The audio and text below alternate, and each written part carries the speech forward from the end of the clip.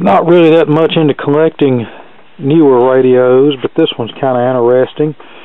This is a Panasonic AM FM clock radio and CD player all built together, a stereo model, left and right speakers of course. This was made in 1993 and was made in Japan, not China, so that tells me right there that this was probably a higher end unit. This will either operate on 6 C batteries or from a AC wall wart power supply. We have jacks for headphone and line out, which the line out jack will come in handy if I want to use this to test an amplifier or the auxiliary input of a receiver.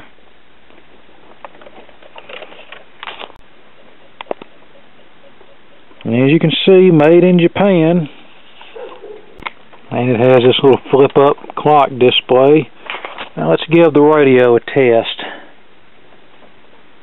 And to turn it on, you just press this tuner and band switch. Hold it down for a second. The fellow said, now we're on FM. We'll give that a try.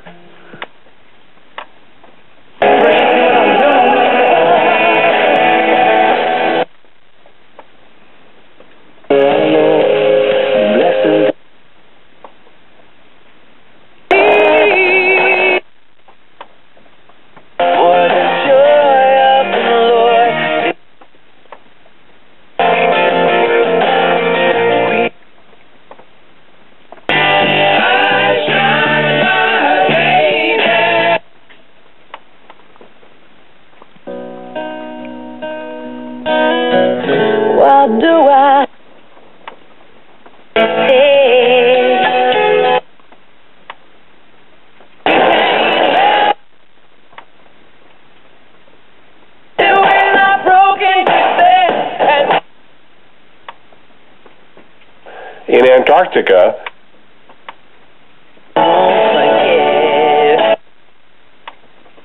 on an expedition.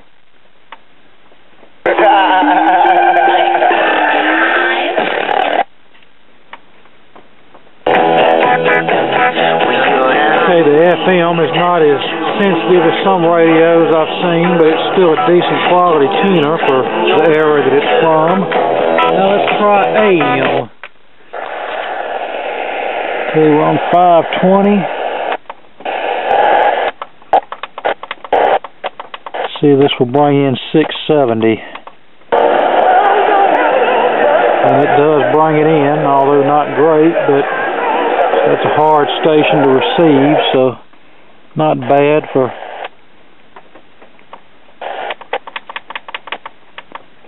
It's all about how bad capitalism is. 910 local station.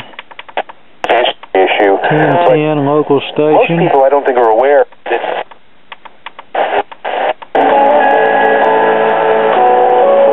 1070 WDIA out of Memphis. Not bad for 10 after 3 o'clock in the afternoon and located a few hundred miles away. See if we can receive 870 WWL out of New Orleans. Right? It's all about preference. You gotta go to There's 870 WWL out of New Orleans. Listen to us on your smartphone or tablet. It's really not a bad little AM tuner in this thing.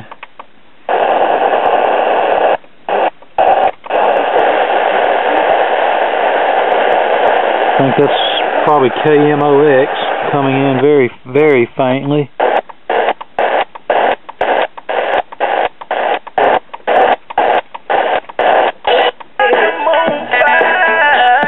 Our local R&B/soul oldies station.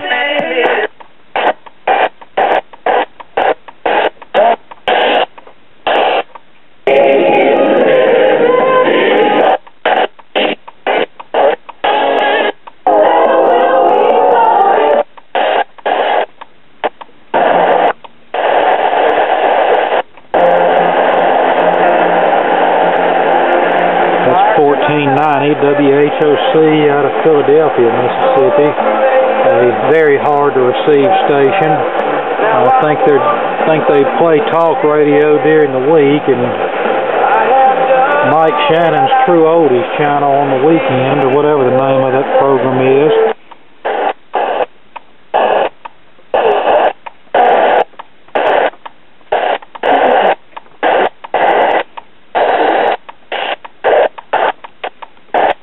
And this is one of the newer AM receivers. It goes all the way up to 1710.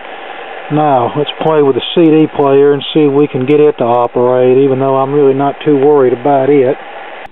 Okay, it appears our CD player is defective. I can hear the laser doing its thing, but the disc is not spinning, so could very well have a bad spindle motor. So one day I might open this up and try to repair it, even though I said the CD player is not of utmost importance. It would be nice to get it working again. Now, if this was some modern Chinese piece of junk, I wouldn't even be bothering with it, but obviously this was a higher end unit from the early 90s, so I think one day when I have some time on my hands, it'll be worth trying to get the CD player working. And I believe Panasonic is one of the few consumer electronics companies that actually still turns out a decent product. In fact, if I were going to buy a new TV, I would probably go with a Panasonic. Okay, there you go, my 1993 Panasonic CD radio combination. Thanks for watching, and more to come later.